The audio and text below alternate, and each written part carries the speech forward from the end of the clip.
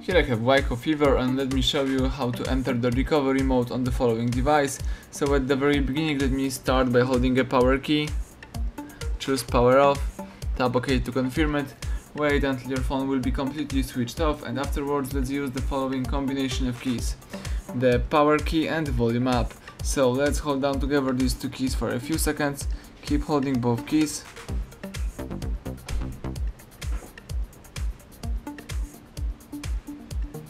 And release both keys as soon as WIKO logo pops up on the screen. As you can see, the Android robot pops up in front of you. So in order to activate the recovery mode, you have to press power key and the Android system recovery just pops up.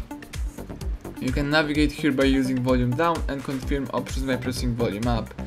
You may here apply update from ADB, apply update from SD card, update from cache. You may also wipe data factory reset, so accomplish the hard reset operation. You can wipe cache partition, backup user data, restore user data, root integrity check, or for example view recovery logs. If you would like to quit this mode, let's choose either power down or the first option, which is Reboot System Now. So let me choose this option and press volume up to confirm it. Now the device is restarting and rebooting into a normal mode. Let's wait a couple of seconds.